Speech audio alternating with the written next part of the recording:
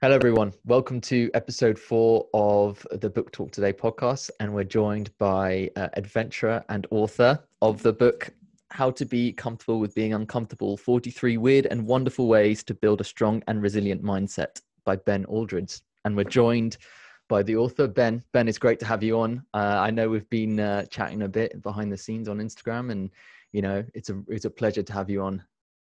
Hey, Owen. Well, firstly, thank you so much for having me on. It's so brilliant to be able to chat to you about the project and about the book. So, yeah, massive thank you for inviting me to come and chat. You're welcome. You're welcome. One thing I wanted to start with, and I kind of looking at your page and what you were doing through lockdown, I saw that you scaled the height of Everest on your staircase. Is that correct? I just want to I want to kind of show the viewers, if they haven't already seen your page, because I was doing some research about you, and I saw going through your feed, and I saw you in the full kit, and you had the little things on your staircase. Yeah, so that's something that I did in the heart of lockdown when restrictions were quite tight and we weren't allowed to go out and exercise for more than an hour. And I didn't want to limit all of the challenges that I'd been doing. And Mm. I came up with this idea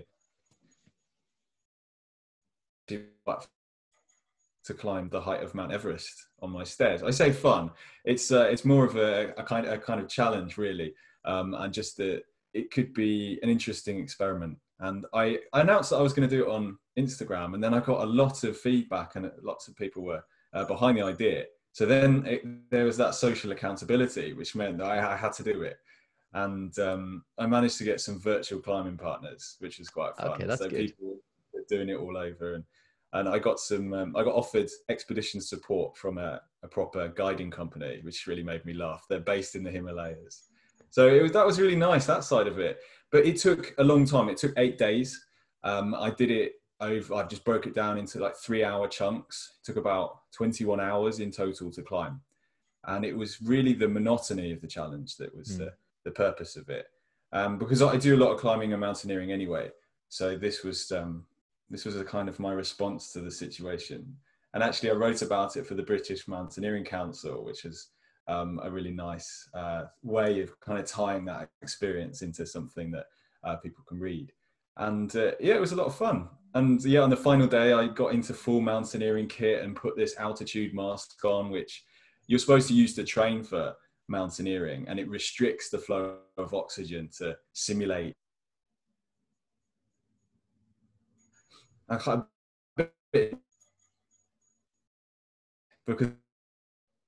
makes it harder to breathe, so it just makes it harder. Okay. And that was the purpose for it. And I just took a load of silly pictures and decorated the stairs. So it It's was a great brilliant. experience. I just thought it was a really unique challenge. I think, like you're saying, in this lockdown, everyone's kind of finding ways, and there are restrictions out there. And I thought it was quite a unique way to challenge yourself.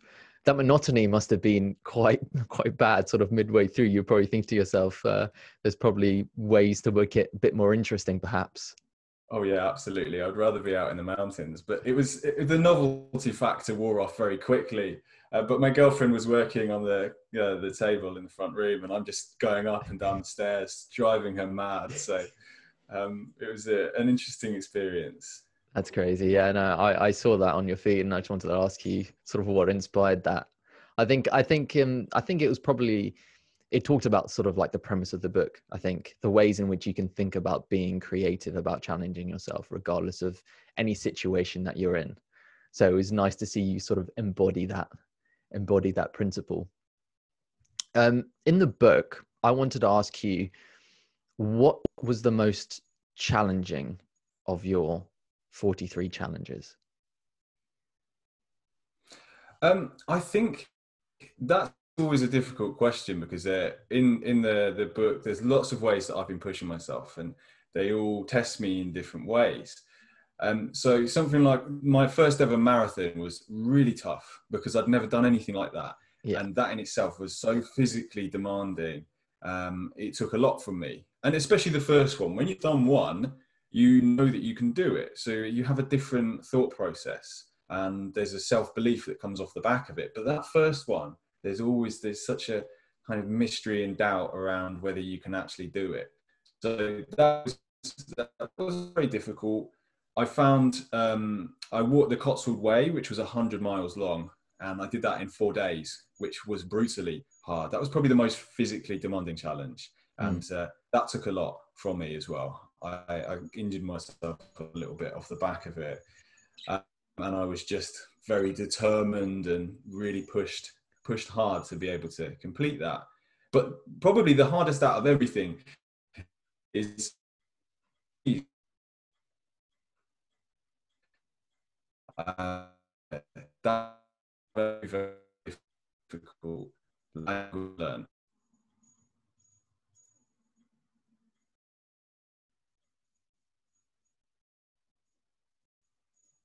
Hello. So that challenge has been, yeah, that one is it's just ongoing as well. There's no end point with it, which is what's so hard. It's not like a marathon, you complete it. It's an ongoing process of continually developing that skill. So that's an ongoing thing. When you go through like a 4-day challenge like that, I always think those ones that are from extended periods of time are always the hardest, because with a marathon, you can kind of feel like the end is in sight. I think it's difficult on that first or second day if you're going through that Cotswold walk or something, and you're thinking, I've got 2 days left of this. What do you tell yourself, like on that second day, on that second afternoon? I think it comes in waves. So it's not as textbook as maybe you think. You wake up and that's, you're hit with a bit of resistance, but then you get moving and you push through it, and then you start to feel good again, and then you'll be hit with another wave. And I always think whenever you're hit with a wave, especially if it's like an endurance event, the most important thing is to stay positive and just know that it will change, because it always does. You feel terrible. When you're running a marathon, you feel terrible at mile 22. Yeah. But then maybe at mile 24, you'll start to feel better. You get second and third wins. And I think it's when you're hit with a bit of resistance and negativity, it's just staying positive and just waiting for that change that will come. Yeah, I've found that as well when I've done like endurance events. Like I remember when I did my first triathlon, I found that I got out the water, and it was in a lake, and I was wearing a swimsuit. I was wearing like a wetsuit, and trying to take the wetsuit off and run out of the water, I got like cramp in my leg. So I'm like hobbling on one leg, and I'm trying to take this wetsuit off while going to the station. And I thought to myself, oh my God, I have to now cycle and run on top of this. And I'm getting cramp. And I think you're right. I think you just have to just take it as it comes with these kind of things. And I think that's kind of what I got from reading the book and the different challenges that you had. The thing that really interests me as well is the thing I loved about your book, in fact, was the references. Like I love reading books, and I get an affiliation when I'm reading a book from an author that has read widely as well, because then there's so many different references from so many different books. In the front part of the book, you talk about Stoicism and Buddhism specifically. Did you kind of practice those prior, earlier on in your life, or is it something that came when you started to challenge yourself more? So all of this philosophy, everything that I got into to help me deal with the challenges and actually to deal with the anxiety, which was the main cause for writing this book.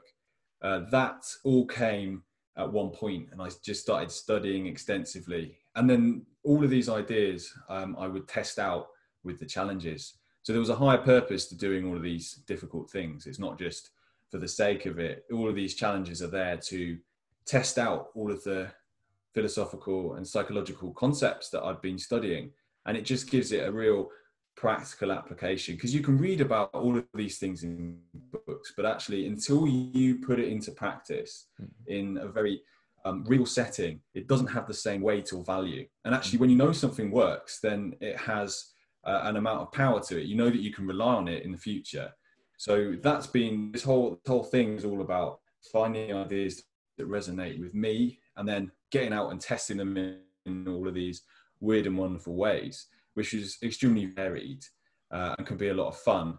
But we all respond to different information in different ways. So some people will latch onto maybe they're like me, they love stoicism, but then there might be something else they find is particularly helpful. Maybe there's a faith in their life that they want to study and use to deal with challenges, or maybe there's something more scientific or psychological. It doesn't matter where it comes from, but as long as the tool is there and you know that it works, then I think that's very valuable for all of us. Do you feel like there's a flaw in the idea of just the philosophy itself? Because I think that the application is the most important bit out of any philosophy. There is, I can't remember the exact quote, but it's saying, you know, philosophy is action rather than the philosophy itself. I've completely butchered that quote, but it's something along those lines. And I think it's something that's really important, you know, and it's good to read extensively, but if the application and the practical steps isn't behind it, then you won't actually see the true benefits. When you were reading widely, did you just see, because I see them saying action, action, action, rather than, you know, embody this principle in theory only? Yeah, I think it's so important to do that, to get out there and test it, that action side of it. A lot of philosophy and a lot of ideas, it's great to read about it, but unless you work it into your life, then it's just going to be something that you forget, because it doesn't have that day-to-day application. And I think that's really what's the purpose of studying all of this stuff, is to be able to live a better life and to be able to be prepared for what happens, because we know that the unknown, life is very it's very uncontrollable, and there's lots of things that happen that are out of our control, and there is a lot of unknown, and all of these things happen, and challenges are inevitable. There's no denying that. We're all going to face it. We all face adversity in different ways. So I think it's so important to have some kind of system in place to deal with that, whatever that looks like. And it's going to be different for every single one of us. And that's the beauty of all of this philosophy and these ideas that have lasted for thousands of years, is that they can help us. Even if it's a little bit of help, it's better than nothing and not having any system in place. So yeah, I believe in the application of it and getting out and just really testing it in loads of fun ways. And it doesn't have to be boring. You can have fun with it. How did you find the people closest to you respond to the challenges that you were taking on? Because you referenced it a bit in the book, but, you know, in day-to-day practice, what were they saying to you? So I think it's quite funny, because now it's very different. Now it's just that, oh, Ben's going and ice swimming. Yeah, that's fine. Ben's going and he's climbing Everest on his stairs, and it just doesn't even really get much of a reaction these days, because I think it's something that has happened for quite a long time now, where I do all of these different things. Yeah. But at first, I guess it was like my girlfriend was super supportive because all of this was really off the back of terrible anxiety and my way of trying to learn how to manage it and how to deal with that and understand myself better. So she was really supportive, and it always came from a place of support, and would encourage me to do things. And I think I've always had the support there. So it's never been met with resistance. In fact, loads of people join me on challenges, and that's been something that's so lovely. Running marathons with my friends and climbing with friends and going and doing stupid things, and learning about ourselves in the process. That anxiety factor that triggered all this,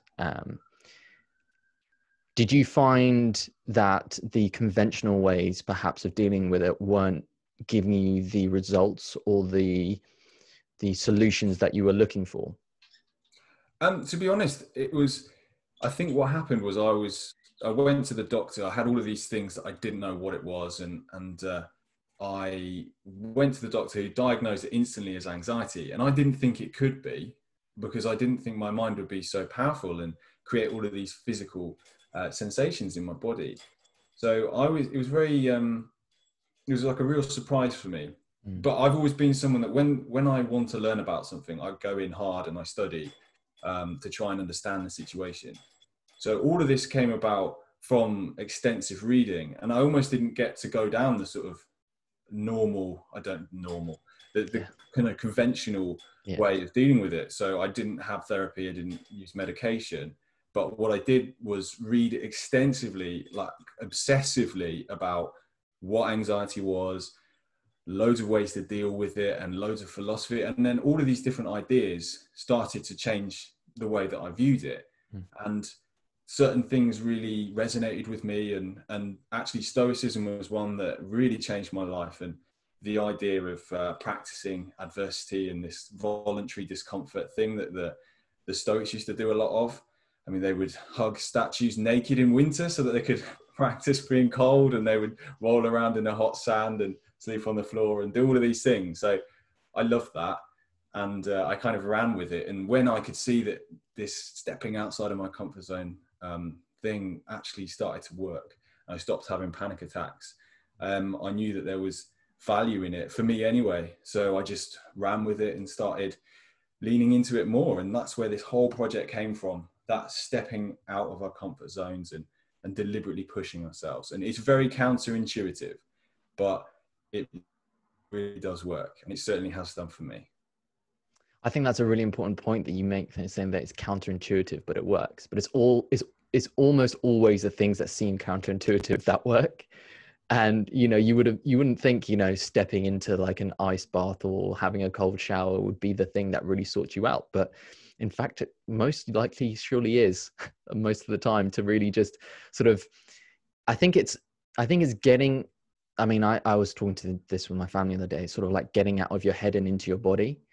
Is that feeling that when you feel stressed, when you feel overwhelmed, do something that makes all the sensations in your body like alive, that make you feel, you know, exhilarated, whether it's, you know, exposure to heat, exposure to cold, exposure to things that where you're breaking down existing barriers in your mind or whatever it might be. And I think that is the central element of the thing that you're trying to say to people. It's do something that is going to challenge you, whether it's over an extended period of time or whether it's in one go, to break down those barriers that you have. And I think that's the flaw in the way that anxiety, which is still kind of taboo, is being prescribed. It's, you can just take this pill and then you'll be okay, or go to this therapist and it'll be okay. And do you think it's a lot more about finding what it means to you and how you define it, more than what someone else tells you it is, from your own experience? I think with all of this is from my own experience, because I'm not a doctor, and I wouldn't be able to sort of say this is definitely going to work for everyone. And it's about finding what works on a personal level. And I think it's always important to consult with a medical professional and get that advice. But what I found that helped me was very much, using these ideas and figuring out myself what was, you know, what's going on in my mind, and learning tools and tricks to deal with that in a fun, practical way.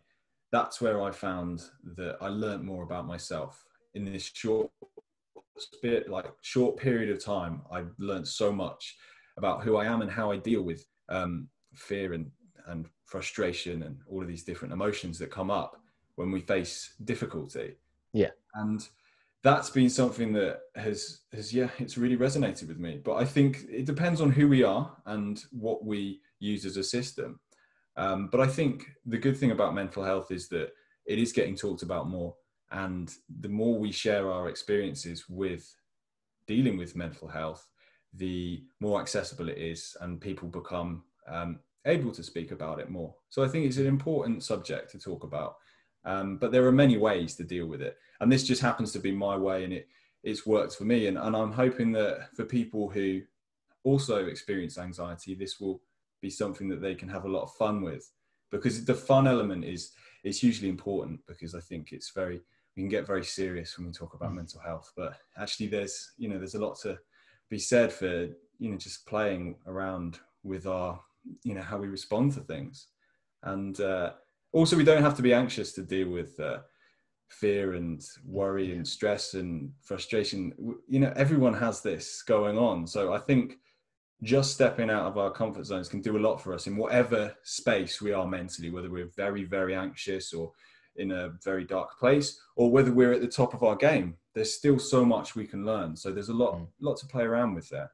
I think that's very important as well, because I think to say that someone suffers from anxiety, I think is it's a thing, but I think everyone sort of goes through it in their own way. Like me personally, I never felt like I really suffered from it, but I feel like I have bouts of like time periods in which stress kind of overwhelms me, and then I've got like this heavy feeling. That was like, I remember a couple of months ago, I was like, there was like a new feeling, this like heaviness that I felt in my chest.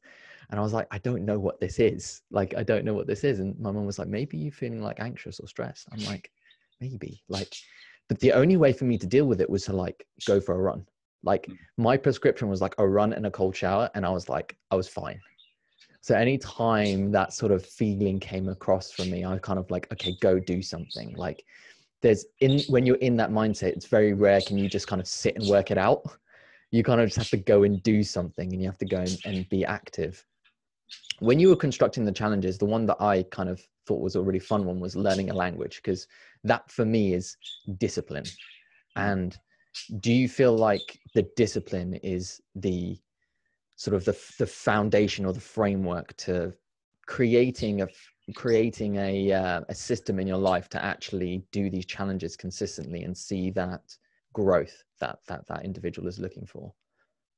Yeah, I think discipline is essential for everything that we do in our lives, and it's interesting. Everyone will have a different relationship with discipline, but something epic like learning another language, or something that requires a regular commitment, that is discipline. And that does require you to commit to something, and that's a test in itself. Regardless of what it is that you're doing, you could replace learning a language with any other skill. It's that regularity of it. And because you're going to face resistance, and you're going to wake up and you're going to be like, oh, I don't want to do that today, or I don't have time. And it's learning to manage all of that, and learning to, that ultimately is what cultivates our discipline. Mm-hmm. And I think there's a lot of benefit we can have from that regularly committing to something, and just seeing ourselves progress can be a huge boost. And it's that confidence boost that you get when you push through these barriers. I never thought that I would be able to properly learn a language, and now, I mean, I'm not fluent at all in Japanese, but I can have a conversation, everyday conversation, entirely in Japanese, in casual or formal Japanese. And I can go, the last time I was in Japan, just before Christmas last year, in 2019, I didn't use any English the whole time I was there. So it was just entirely in Japanese, which just changed the experience. And it just validated all of those hours that I've been putting into it. And it's that reward that was a completely different experience. And there was more to it than just the Japanese. I think it's that committing to a skill and learning a lot of lessons as well. A lot of the philosophical concepts that I talk a lot about could be directly applied to learning a language, because it's working with frustration and having an optimistic growth mindset. You're going to be meeting failure on a regular basis. And I think when we fail, it's important to work on our relationship with that. We don't have to give up just because we fail at something, or just because we had a bad day. We can use that as a kind of a stepping stone, and it will help us to progress. So I think, yeah, there's a lot to be said for those commitments. But the trouble is, if you can't commit to too many things. Yeah. I think that's the difficulty. I think for someone who's hyper ambitious as well, or someone that gets the bug, it's like, I want to do everything now. Yeah. All the time. That's it. And that's probably my problem as well. I've got so many things I want to do, and it's just choosing which ones stick and which ones I just do for the experience and the learning. And that's it. So a lot of the challenges in my book have been one-off things that I've done, and that's it. Whereas other things are more ongoing, and I continue to do. And I'll always look for different challenges, things that I can do as a one-off event. But it's important to have a mix of all of that, because I think that committing goals where, say you wanted to increase your fitness, you wanted to get into running, or if you wanted to do something like that, go to the gym regularly, that's an ongoing thing. It's not just like go to the gym once. That's the challenge. It's, that in itself is a committing, ongoing thing. And I think it's nice to have those, but also punctuate life with weird, one-off, bizarre experiences, or things that you can just do, and that's it. You've completed it, I guess. Yeah. I think I think the thing you reference about goals is really important. Do you think, I've been asking this quite of a lot of people recently, because I've been thinking quite deeply about it, is do you think trajectory is more important than goals? Let me explain. So instead of saying like, I need to achieve this specific thing, it's saying this is kind of where I want to be in 5 to 10 years. And this is sort of the path that I'm ascending to, instead of going, oh yeah, I need to do that, and then I need to do that, and I need to do that. It's, if you want to be more athletic or you want to become a runner, it's become a runner instead of, you know, doing a marathon or doing whatever it needs to be. Or do you think there needs to be a balance between the both? I think you probably want a balance. I think it's important to focus on process over results for whatever it is, whether it's especially if you're talking long-term goals. I think with writing, it's a process over the results. Obviously, my desire was to get my book to be published and out in the world. But when you're writing it, when you're in the heart of it, it's just enjoying the process. And each step is going to be very different. And you can set goals and targets, but often life is going to throw curveballs at you, and it's not going to be as sort of structured as you might want it to be. So I think it's all about focusing on that process and breaking down, maybe say you've got a 5-year goal, breaking it down into smaller steps and working towards each one, and then knowing that actually there's going to be disruption. But as long as you focus on that process of keep going and keep doing it and chipping away, I think that's hugely important for everyone, really. It's that chipping away and just trying to get into that mindset of it's long game. Yeah, that long game thing is really difficult though for people, Yeah. because is the impatience, is like the reward has to be now, it has to be now. And I think that's where these challenges are really important, because it teaches you that, you know, things don't come quickly. And this is where, for instance, I obviously, you know, I love to read, and I think the mindset that comes with learning more about how people deal with problems really enlightens you to the fact of really about how things come through that chipping away. They never come, and it's almost like you can chip away for, you know, 5 or 6 years and not see any fruits of your labor. But then, you know, on that 6th year, as soon as the clock ticks over, everything comes from those previous 5 years. And I think that's where a structure or philosophy like you talk about is really important, because it gives you the knowledge of it's okay to focus just on the process, because the results will come in time. And that knowledge is really important for someone Absolutely. who's had such varied experiences. And anyone who has read the book or will read the book will see your experiences. Which one do you think provide you with the most learning experience? Like the one that really said to you, okay, I am a different person after doing this? Or it doesn't even have to be in the book. Like, what experience have you had that has really taught you about pushing yourself past your limits as an individual and breaking down barriers? I think there's been a lot of that in many different ways, and it's probably more of a compound thing actually. It's just that you do these little things, and every time you break through, it's a small win, Yeah. but they all add up, and it has that boost effect. I think if we're talking sort of biggest change, probably is off the back of climbing and my experiences from learning to climb in different settings. So my mountaineering experiences, my climbing at the gym and climbing outdoors and bouldering and all of these other kind of adventurous things that I've done through climbing, because not only is it physical, but it's extremely mental as well. And there's a huge element of fear that you have to deal with, especially in some of the slightly scarier settings. I think I've probably been the most scared in my life, other than when I was experiencing horrific anxiety and panic attacks. That was the most afraid I've ever been of anything, and that's afraid of nothing, if that makes sense.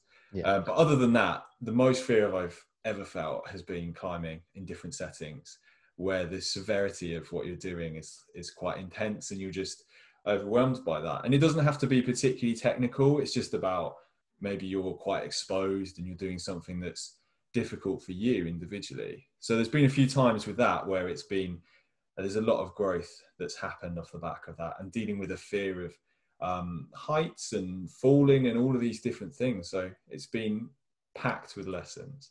Is that like cliff face? Like, I don't know much about climbing. Is that like on like a straight cliff face, or is that like, I'm assuming with harnesses and stuff, you haven't gone like all Alex Honnold on it and Yeah, free climbing?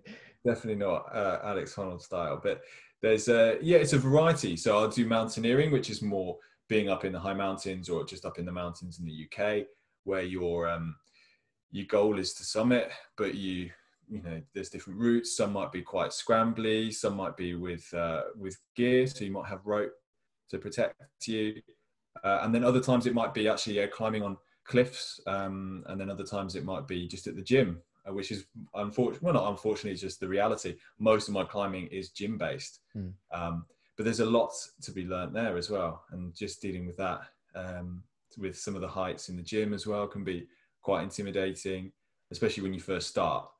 So there's a lot of lots of lessons there, and bouldering as well at the gym, where you're climbing without a rope but not very high, and there's big crash mats.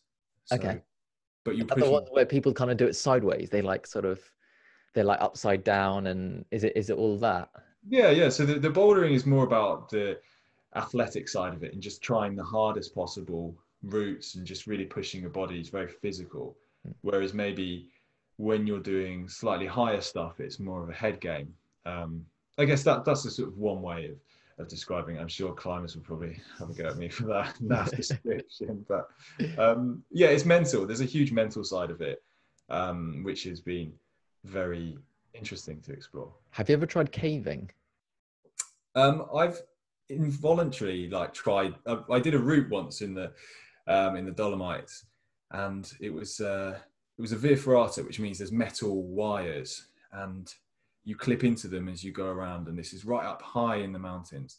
And this route was kind of like part caving, part mountaineering. So you would be climbing along a ridge, and then suddenly you would go into a hole, and then you would be in darkness for hundreds of meters, and then you would be spat out of the hole at the end, and then you've got all this air around you, and you're back on the ridge in the very airy setting. That's the only caving experience that I've had, but that was quite interesting. What about you? Have you been caving? Yeah, I went caving when I was a kid at school. We went to Wales and we went caving. And you talk about moments where you were like, I'm not doing this ever again. And that was one of those moments. I was like, we went into this cave, and you kind of rummage about, and you know, you got your helmet on, but you've got like your gear, and you're wearing sort of like a suit, and you kind of like going into these holes, and you're going head first, and then sometimes you're kind of like dipping down with your legs first. And there was this one time where sort of we were crawling, but I'm saying there was like that much space. Like you've got, I don't know how many tons of rock above you, and you know, you're kind of crawling, you can barely see it. And part of my clothing got stuck on something, and I'm thinking I couldn't move. And I'm like, I'm stuck. And I've got all of obviously my class behind me, and I then can't see the person in front of me. And I just have like panic attack. Like, because one, I don't really like, I wasn't, you know, as a kid, I didn't really like the dark, and I was quite a big lad. So I was carrying quite a bit. And you know, when you're in those moments, it's really difficult to think objectively and think, okay, how am I going to get out of this? Because your mind's going 1,000, you know, miles per hour about, you know, what's going to happen if I don't move, you know, like what happens if, you know, whatever. There's so many things go through your mind. And, you know, I eventually sort of like scratch my way out of it. And then we have to kind of go head first, but we had to kind of go head first, but I couldn't see anyone. So you have to trust that there was someone there to kind of catch you. And I'm like, this is a no-go. Like, and I think after reading your book and kind of, I've been thinking about ways I can challenge myself. Maybe there's like a hole there that I need to go back in order to do it, sort of like seal it, if that makes sense.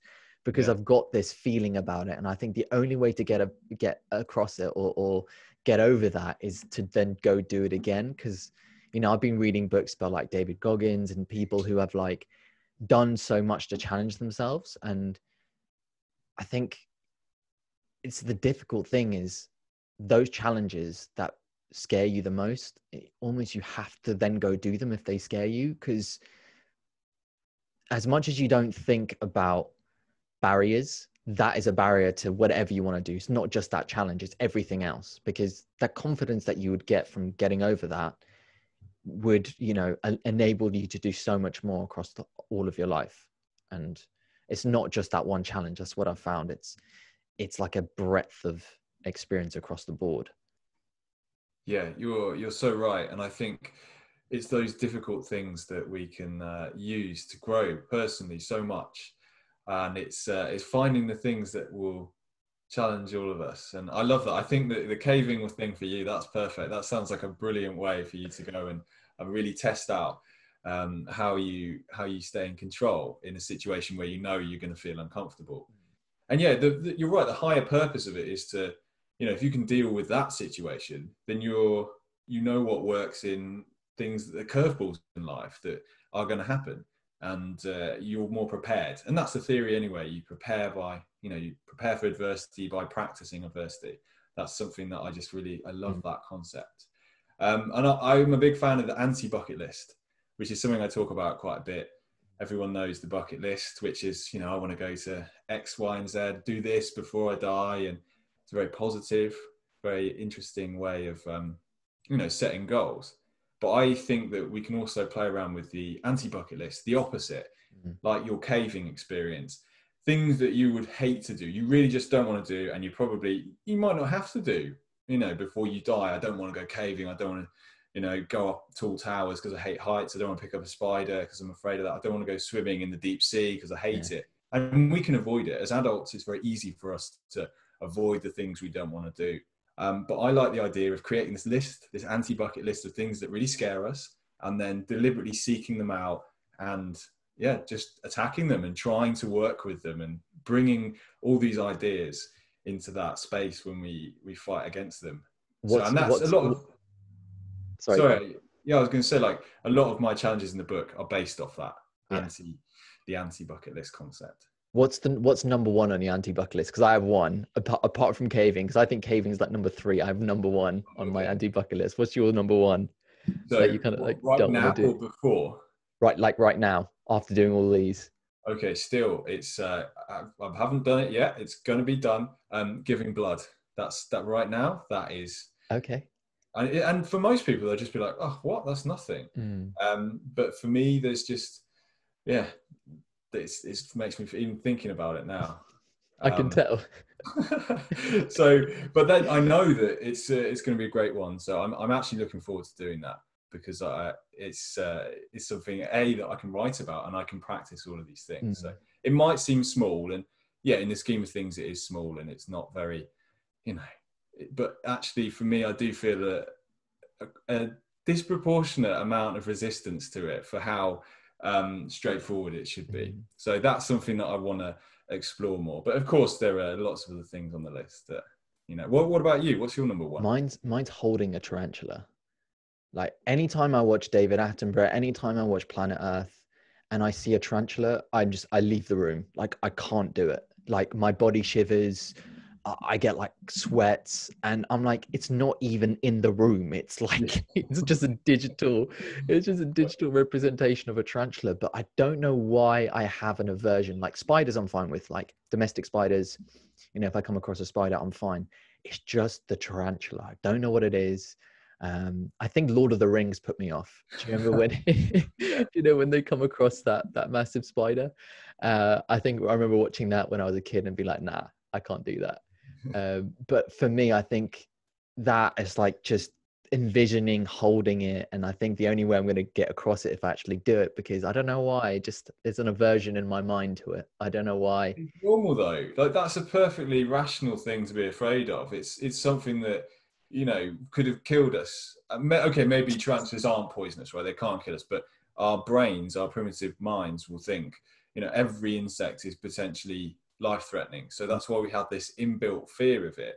I guess it's why a lot of people have a problem with blood as well, because when you see blood, you shouldn't be seeing blood. There's that fear thing, which is very primal, with heights as well, and loud noises and being trapped and all of these things, these kind of phobias that people have.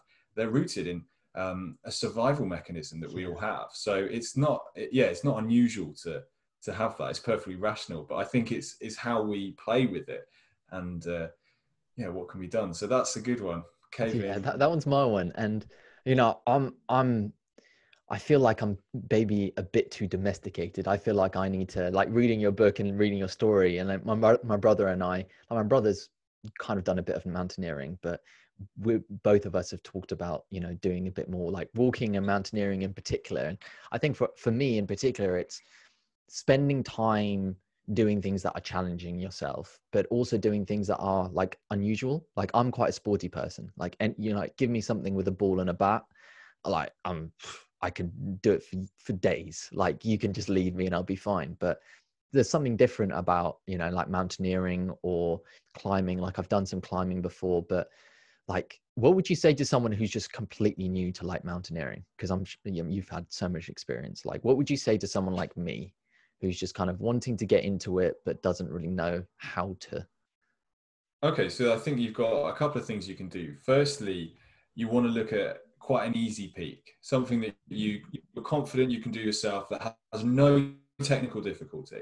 So something like Snowdon there's lots of routes up Mount Snowdon in North Wales, and I think you can just choose the easiest one, which is it's essentially just hiking up a mountain, and you'll get a sense of that, and you can just go and have a little adventure. It doesn't have to be anything crazy, but it's just getting a sense of what it's like to be in the mountains. And you can do a little bit of research. The British Mountaineering Council have an amazing website, and they're this group, and essentially they do like insurance and other stuff, but they're all about supporting mountaineers and climbers and hill walkers. And there's so much stuff there, and that's just a good place to begin. And they can highlight all the different peaks and mountains that might be a good option. So that's the first thing you can do. But if you want to get, you know, if you want a slightly spicier experience, I would always recommend hiring a guide or going with a group. And there's loads of people all over the UK, all over the planet that do that, guiding, like guided experiences in the mountains. And that is fantastic because you're not worried about is this stupid for me to be doing? You know, it's extremely safe. So that means you can push yourself. And it's a very controlled environment. You don't have to consider all the variables like the weather and the route and what happens if something goes wrong. You've got someone else that knows what to do, and you're delegating all of your worry to them. And actually that means you can go and have an amazing experience, and they can take you to, you know, some incredible places, and instantly you'll be thrown into something very unfamiliar. Or, of course, if you know someone that climbs, that's another way to get someone who's got experience to take you along. Yeah. So those are the three things I think you can. Yeah, I remember doing it a bit when I was at school. Like we did some sort of extended walking or mountaineering. I loved kayaking in particular. Like I wish we had like more stuff here. Like I see other countries and they have like kayaking like everywhere. I just love to do that, like extended pieces of kayaking or something. I don't know. Have you done that? Yeah, I've done some kayaking. I recently tried stand-up paddleboarding, which was really fun. Have you done that? No, I've never done that before. Where'd you do that? So I did that in Thailand, which was really fun. Really, actually, it was quite an interesting experience being out on the sea with it because it's quite choppy and it's keeping your balance on the board. But it's really fast, actually. You can cover distance quite quickly. And when you get into a rhythm with it, it's really nice. So I'd like to get into a bit more of that. There's quite a bit in the UK, I think, but it's a fun way of moving around on the water. Okay, there's another aversion I have to the sea. I think I just find the sea really scary. I don't know what it is. I think for me, like, it's once again, I maybe need to stop watching nature documentaries. When they start like showing like the sea and, you know, you have those like boats and the shipping containers and like the waves are like, I don't know how many feet up in the air and they're crashing and stuff. Yeah. I don't know. It's just in your mind. And then, you know, you don't know what's below you. I think that's what it is for me. Like you don't know what's below you. Yeah. And you just got that in your back of your mind. You're like, I have no idea. And you're in their territory. Like you're not going to outswim anything. You're not going to outmaneuver anything. You're just sort of like, you're just waiting. They're just waiting for you.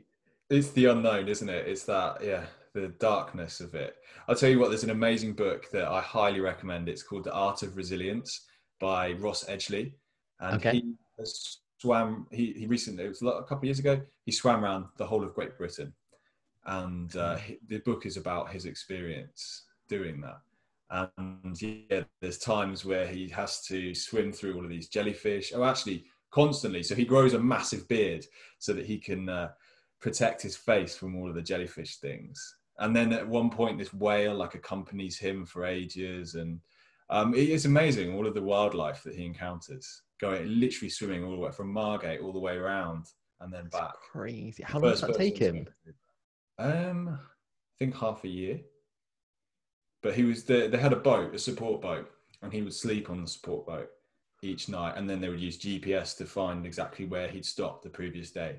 But there were all these amazing obstacles that he had to overcome, and That's crazy. Such an adventurous book, and just the fact that he's out there doing all of these, crazy things. Is he the guy who swam with a log? Is that the same guy? Same guy. That's it. The try. Okay, I thought I recognized him. Yeah. He's brilliant. He talks a little bit about stoicism in his book as well, actually.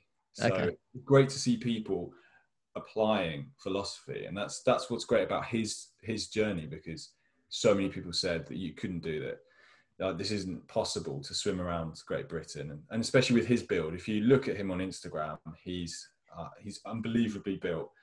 He's massive, and he hasn't got a swimmer's body apparently. There was loads of people saying he couldn't do it, and it's just how he dealt with that, how he pushed back, and it was more of a mental thing than physical for him actually. And it's interesting to explore that. Well, it's interesting. I think most things are, aren't they? They're mostly mental, like the things we've been talking about. Most of the things are kind of just mental rather than like a physical challenge. Like some things are physical, obviously, but it's more how is your mind dealing with it when you're doing it in the moment, and in anticipatory, because it's always the anticipation that gets you at the end of the day, isn't it? Absolutely, yeah. There's always those feelings. Yeah. Those feelings. And have you found a way? I know there's probably not, because there's always going to be ways that you're going to feel that feeling before doing something that's challenging. But how have you found, perhaps through affirmations or whatever it might be, to come across some of those anticipatory feelings of not wanting to do it? Well, how to deal with it when you feel it. Well, I think the first thing is to acknowledge that is going to happen, and it should happen, and it's natural. That's massive, because when you resist it and you're like, why do I feel so nervous about this? And, well, I don't want to do it. When you lean into that, you feed quite a negative part of you, and it becomes something that you're trying to stop that from happening, and you can't control that. It's going to happen, and you just accept it. And I think knowing that is just a normal part of preparation for whatever it is that you're doing, and just settling with those sensations, and you can bring a bit of mindfulness to it. I find that that's quite helpful, just focusing on my breathing.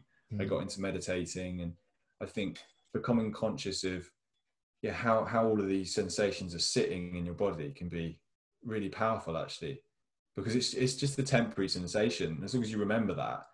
And it's always, as soon as you start doing it, whatever it is, whether it's public speaking, or whether it's doing like a scary climb, or whether it's going and asking someone out on a date or something, I think you have all that kind of fear before you do it, but then when you actually are doing it, that all goes away most of the time, unless you not if they say no, and then suddenly but then it's kind of exactly. Yeah. You've got this I think when you're in the process of doing it and the flow of doing it, that fear can often melt away, and you're just in that, you're doing it.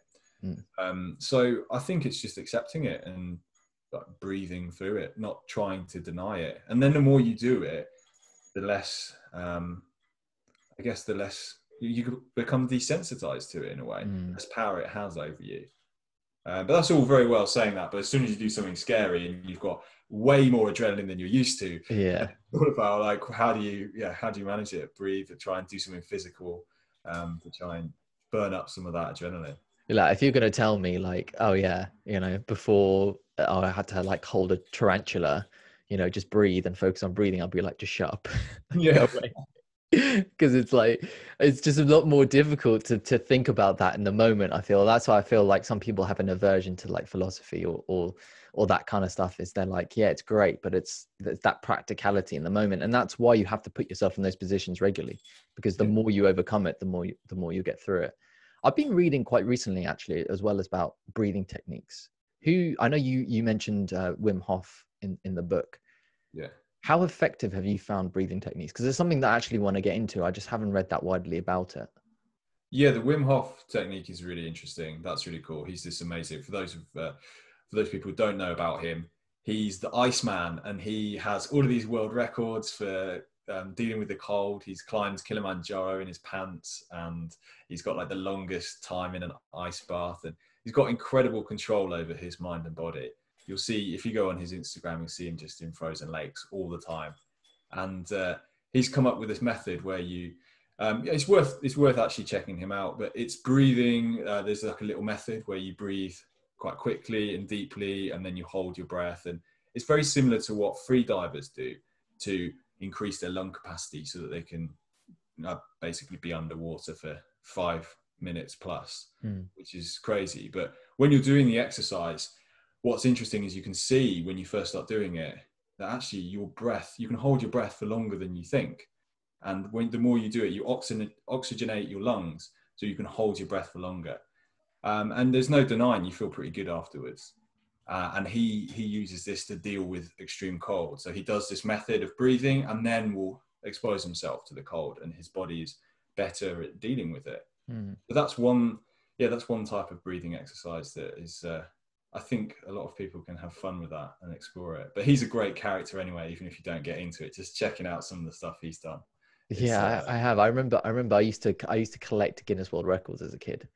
And I always used to see him kind of as a kid, and I kind of thought, oh, that guy looks crazy, kind of like sitting on an iceberg in the middle of the Arctic, just like cross-legged. Like, that dude's figured something out.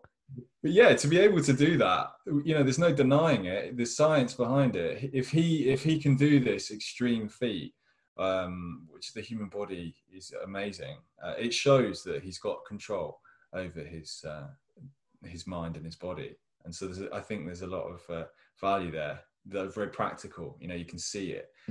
Just he's not saying he can do this. He's actually going out and doing it. That to me is a really important thing, is practitioners. I think this is where I feel like philosophy is, that if we're going to go back to it, it's like, I always resonate with people who have done it before. Have you read David Goggins' book? Oh yeah, he's amazing. Yeah, like that guy is just, I think for me, the thing that resonated with me the most from him was the relentless pursuit to the like of the 40% rule. Is that idea of everything you're doing, you're only ever at 40%. And that consistent growth mindset is so important. And I think any challenge that you want to kind of come across, I think that's really important. What resonated with you with that book? I came across Goggins through the book Living with a Seal. Oh, by Jesse Eisner. Yeah, that's it. And I love that because David Goggins goes and lives with him and pushes him to do all of these things, and for a month, I think it is. Yeah. And I just thought it was brilliant how he was just so, his mind was incredible. And then, when that book came out, I so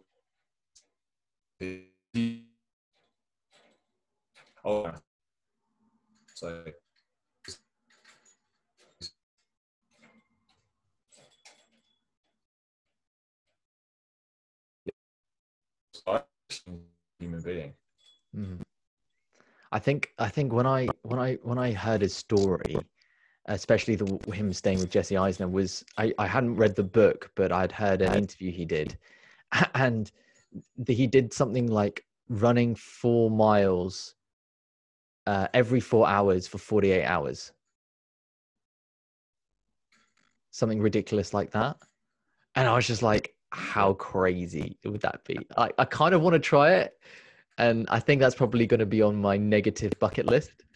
But it's one of those things where I'm like, that is crazy. And in the book, he talks about bad water, or running 100 miles or whatever it is in through Death Valley or whatever it is, and it's just pushing yourself to that limit. It inspires you as a person to really question, like, what am I not doing? Like, and this is how do you value the importance of thinking about yourself negatively? Like, not in the sense of, you know, putting yourself down, but do you believe there is some value in that? Because I personally believe there is some value in saying to yourself, like, you are flawed in some way, but then using that as positively to improve yourself. Because I feel like at the moment, we're too much in the mindset of think of ourselves as being enough, or thinking of ourselves as being sort of, we're okay the way we are.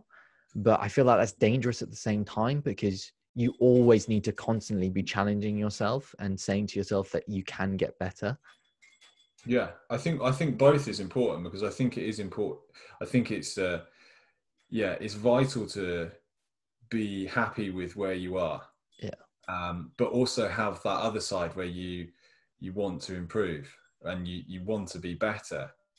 And I think they're contradictory. Mm. And I think it's finding that balance with it, so that you are accepting with where you are right now, but you know you want to improve and you want to get better.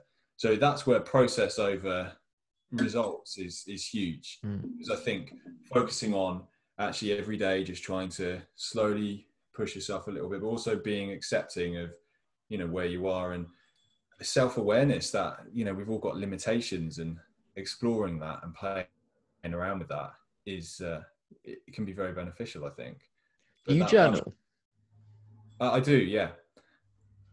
Do you So what's your process for journaling? Are you more sort of just sort of brain dumping, or do you have like a set structure of, you know, affirmations and a structure to it?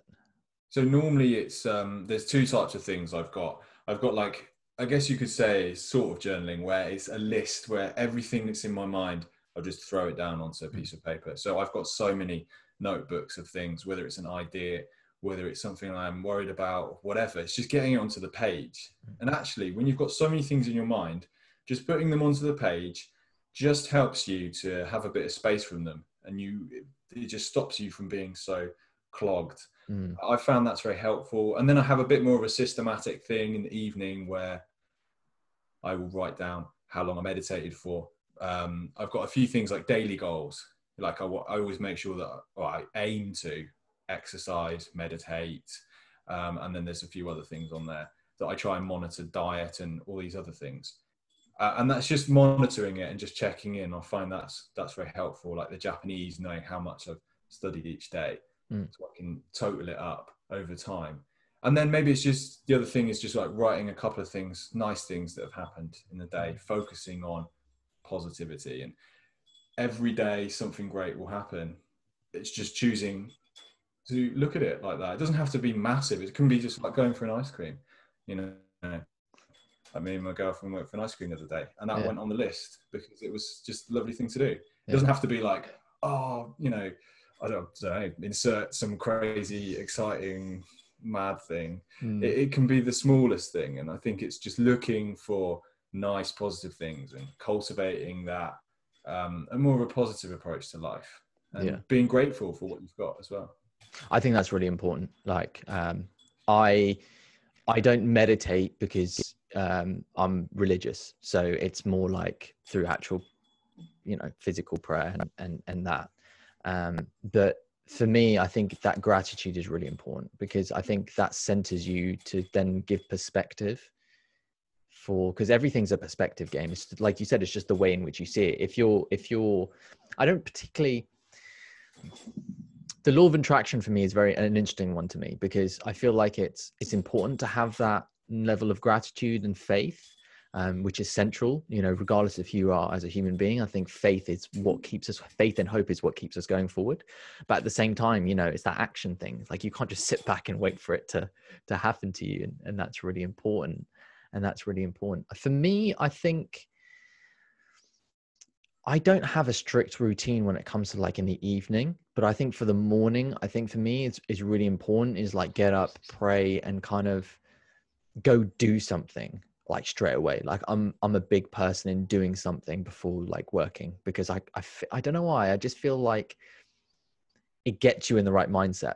I think doing something early in the morning to challenge yourself is a great way to start the day, you know, and because you almost feel like you have a running head start across you know, for, compared to other people. Like I remember, even now, you know, with colleagues, you're like, I can just say to them, like, I've got up at like 4:30, gone for a run, done all these kind of things. And they're like, oh, I only got up an hour ago. Yeah. So you almost feel like you're ahead of the game, which I think is really important for confidence. Because I think it's a confidence game, especially if you're building on things and you're really ambitious. I think that's really important. Really important. What challenges have you got in your diary? I know it's a bit difficult now with lockdown and everything, but what's on the cards at the moment? So it's tough, isn't it? Because Yeah. it's looking forward and trying to project what can happen, but also not getting carried away, because I think it's being responsive to the current environment. But yeah, at the moment, everything's all to do with the book. So getting out and talking, and I've got some workshops that I'm going to be doing in the future. So I did one a month ago. So that was really nice to get into that space and taking an idea from a book and turning it into a talk and getting out and doing that.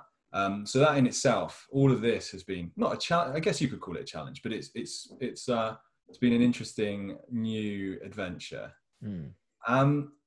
Challenge wise, I've got a few things, just kind of endurance events, some things that I'm probably going to sort of save announcing. And then, yeah, I'm desperate to do a fire walk. I had it booked and it got cancelled twice. So that's something that is definitely going to happen as soon as it's allowed to take place. I'm really keen to give that a go. It looks really interesting. It looks really fun. And it's basically... Sorry, what were you saying? Have you ever done an Ironman? No, I haven't. That's something. That's something that I've got. I really want to sort of commit time and effort to. For me, I feel like that's like the pinnacle of like endurance for me. I don't know. It just seems so challenging and so like amazing. So brutal. I think the commitment level as well, that's it. It's the training. You need to want that so bad, because it's going to take up a lot of time training for something that epic. I know. But that in itself has got a lot of value, because you're going to learn so much about discipline. So I think that's a really cool challenge. Are you planning on doing like a half Ironman to work up to? Yeah, I'm just going to work up to it. Yeah. So, you know, it's a bit disappointing, because I was like in a really good routine pre like Corona, pre lockdown, I think. And this is what this kind of couple of months has taught me, is like, how do you deal with things that are not in your control? I think that's really important. And what it's shown you is how can you continue to challenge yourself, even if the things that you usually were available was not available to you. And it's been a great opportunity for me to kind of think out the box and challenge myself in different ways. But yeah, I'll just work up to it. You know, once swimming pools open up, I'll just go back and do all that kind of stuff. You know, I've been starting getting cycling again and running, and it's just exciting for me. The thing that I've been learning about is heart rate training. See, I never thought about heart training before. I thought, you know, just go out for a run. But then I realized that if you're going to do an endurance event, you have to be in a certain heart rate zone in order to get the best, you know, time, because you don't want to wear yourself out. So, you know, I've got a heart rate monitor now, and, you know, it's all scientific. I feel very excited about it. It's just, it's great. No, that's awesome. That's such an amazing goal to work towards as well. I think that's really exciting. Firewalking though, is that this is going to sound really stupid, but is it on coals?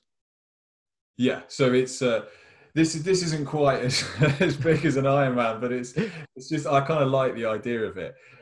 They put a load of coals out, maybe 10 meters of coals, and you walk across it. I think it's more of a mental thing than anything. You don't have to train for it.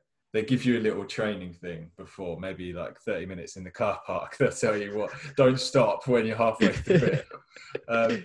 But I imagine that's it. I don't really know. I think it's just more of that, put your mind in one place and just go, just walk and trust. So there's a lot of, I think it's just quite a fun thing to do. You can do a Lego walk and a glass walk as well. So I'd like to... Glass? Yeah, apparently. That seems a bit dangerous. I think if there's enough of it, it's like the principle of the bed of nails. Oh, I see what you mean. Okay. If you lie on a bed of nails, because there's so many tiny points of contact, Yeah. it distributes the pressure. I Yeah. mean, I would not recommend that anyone smashes a glass and tries to walk over it. I think this is like a controlled environment, you know. But yeah, I want to explore all of those things, and I like the quirky challenges. I've got one which I think is quite stupid. I'm not sure if I'm going to be allowed to do it, but which I won't say actually, because Okay. if I can do it, it would be quite funny. So there's lots of things that I just try and look outside the box as well. I like exploring the weird and wonderful ones. That's what always inspires me as well. Just thinking, where can we find challenge? Where can you find the quirky ones? Is that you researching, or is that you literally coming up with the ideas?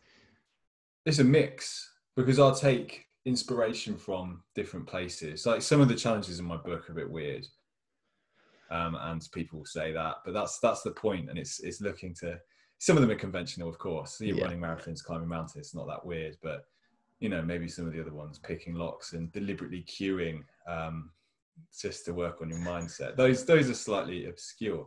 So I think it's a mix. Things that I come up with myself based on maybe the anti-bucket list, and just playing around with ideas, what would be interesting. And then of course, like other people doing things as well. I always feed off that.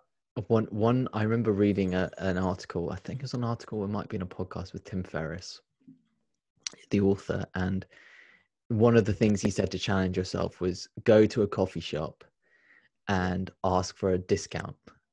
And I remember doing that, and it's amazing the look that the that the staff give you because you're asking for a 10% discount is amazing. So you just go up to them and they're like, oh, that's like £3.50. You're like, oh, can I have a 10% discount? They're like, oh, do you have a discount card? Like, no. And you just look at them and they're like, and I'm like, can I have a discount? And they look at you, they're like, okay. And you just don't leave until you get your discount. Yeah. And for me, I think that is really important, because it's like, it's kind of challenging them, but it's challenging you. It's like, what are you willing to do to get that discount? And it's not about the discount itself. It's about that uncomfortable pause. I think that pause is really important, where you're kind of just staring at each other and like, what are we doing here? What are we doing here? And I think you're right. I think there's weird and wonderful ways to challenge yourself. And it doesn't have to be as epic as doing an Ironman, or, you know, swimming around Great Britain or something crazy as that. I mean, it's almost sometimes it's the awkward ones, like queuing, or I don't know, nothing really awkward comes to my mind, but like the ones that are just, when you tell someone, they kind of go, oh, like they cringe kind of thing. Like it's just an awkward thing to do. I think those ones are sometimes, I think, the most fun. Yeah, absolutely. And I think as long as you're holding on to there is a higher purpose to this. It's not just being an idiot for being an idiot's sake. There is a reason for you to, maybe dress in an embarrassing way. It's not to seek attention from other people. It's to work with feeling like an idiot or feeling uncomfortable. It's to play around with that. And we can, there's so many different things. And of course, everyone will be triggered by different things. So I guess it's so individual. And that's what has been so nice about having this project and book out, is hearing how different people are connecting with different challenges, and getting pictures from people doing things. And I just love that. And coming up with things that I haven't thought of. And it's really cool. So I think there's a lot of fun that we can all have with this. What's the craziest thing someone sent you that they've done? Someone sent me, the craziest thing someone sent me, not that they've done, was like, I want to do this. And it's a picture of someone skydiving and solving a Rubik's Cube at the same time. That's brilliant. I was like, okay, that's really cool. I get a lot of people, like lots of Rubik's Cube pictures, lots of cold shower pictures, lots of like, no nudity. Okay. Just like, oh, look, I just had my first cold shower. And then like a lot of people swimming in the sea and like doing all of those kind of things, and telling me their goals and their challenges. So that must be really cool for you.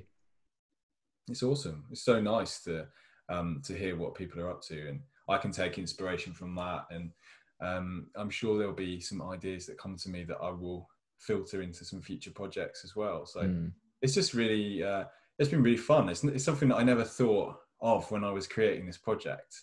But actually there is a real there's like a nice community feel with it, and especially with friends as well. That's been with some of my friends, some of the things that they've been up to off the back of the book, reading the book and stuff. So that's been particularly nice, you know, when someone's actually said, oh, I'm going to do this because I read your book, and actually I feel like I want to try that. So that's very rewarding and really nice. I almost think when it impacts the people somewhat closest to you, I feel like that's probably the most impactful thing about it. Like what's happened with me, especially with my page, is like the more I've read, the more I've found that actually the people around me see what it's done for me and actually have started to take all my books on my bookshelf. And I think for me, that's, you know, it's great, obviously, people out, you know, just outside your immediate family and them resonating with the message that you're giving. But I almost think when it impacts the people that are closest to you and know you the best, that's almost when it takes on a different level. Yeah, that's it. I think it's so lovely when people in your life do little things, and you can feel like, oh, that's really cool that you're doing that. I still haven't convinced my mum to have a cold shower though. That's Oh, my really? number one goal, just to try and get, like she's really she's very alternative. She's into loads of different concepts and things, but and she loves the Wim Hof concept, but she's yet to get in the cold shower. So I am determined. Okay. That's. What's your strategy? I don't know, maybe I just start talking about her on podcasts and things enough and hope that she will actually give it a go. So yeah, we'll see. We'll see how We'll see how that one goes. My mum's, in fact, actually, when I think about it, my mum has done a fire walk. I remember she telling me back in the day that she's done one. My mum's quite adventurous. So Cool. she's done, you know, marathons, she's done, you know, triathlons in the sea and stuff. She's just like full on challenge herself, especially in her younger years. You know, now it's not as much, but I think that's perhaps, you know, where sometimes where that seed is sown. I think was that the case with yours as well? Were there people around you that kind of inspired you to have those challenges and seek those adventures? I think that was just a response.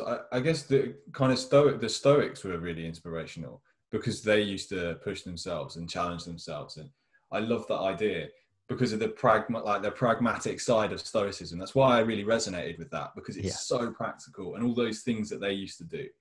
That really was one of the key influences to this whole project and everything. Just I have this image. There's a Cato, not so famous Stoic, used to deliberately wear something embarrassing so that his peers would laugh at him, and he could practice feeling shame and just not letting it be an issue. And I just love that. I just thought that's so brilliant. You know, thousands of years ago, someone dressing up like an idiot just so that they can practice that. So yeah, they were really inspiring for me to get out and explore it. What's the craziest thing you've worn in public then? There's this, it's a horrible, it probably doesn't even sound that crazy. It's this vest I bought in America, and it's like a really no sleeves, like really low, and it's got like palm trees and this American flag on it. It's so intense. Like it's just that sounds horrendous. I've got some hats as well that I bought in Japan, which are ridiculous. So yeah, it's just yeah. Okay. I wore a chicken suit once. That was interesting. Yeah. Do you know when you go to like the cricket and you wear like a chicken suit? Okay, right. It was like one of those. That was pretty fun. That was a pretty fun thing to do. I think it's important to do things that are just a bit challenging and a bit silly. I think that keeps it fun and interesting, doesn't it? So great. I mean, thanks so much for coming on, and I think we've had a great conversation. It was great speaking to you about the book. What have you got anything planned? I know you're talking about like workshops, but you know, is there something else in the works?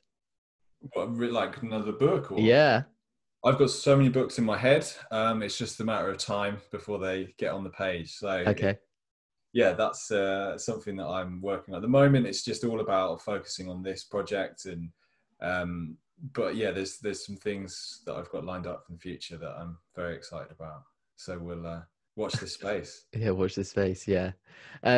Firstly, I forgot to mention your book came in the best package I think I've ever received for the book. I get sent a lot of books. Yeah. I remember I got it and, you know, I opened it slightly and then I was like, I've got to do like a whole unboxing of this. This is great. And, you know, it came with like origami. It came with like, I've never actually tried those. What are they called? The cranes. Sorry? The crane, the No, origami. no, the sweets. Oh, the toxic waste. Yeah, I've never tried those before. It's weird. It's It was weird. horrendous. Like I've tried some weird things in the past. I couldn't finish it. I was like, I put it in my mouth for like 10 seconds and I'm like, I've got this, but this one back out again. But that was really cool. And then yeah, it came with you know, like mini Rubik's Cube, and yeah, that was like the best package like I've ever received. So Oh, thanks, that's good. Oh, thanks thank so you. much for that. No, it's nice because I think it's such a visual aspect, a very practical aspect to this whole thing. So it's nice to have some challenges that you can hold and you can actually see, okay, this is, you know, these are some little things that you can try Yeah. and to get behind it. Because yeah, it's just all about the practicality. Yeah, that's the really important bit. Anyway, thanks so much. I know we're going to have you featured in the magazine as well, the coming out in August. So I'm looking forward to that. Obviously, working with you to get that done as well. So thanks so much for taking the time, and it was great to speak to you about the book. The book's here. If you haven't read it already, definitely recommend it. Ben, it's been a pleasure, Well, and I look forward to speaking to you again soon. yeah, thank you so much, Sean. It's been lovely chatting to you, and I'm really grateful for you asking me on. So thank you so much. You're welcome.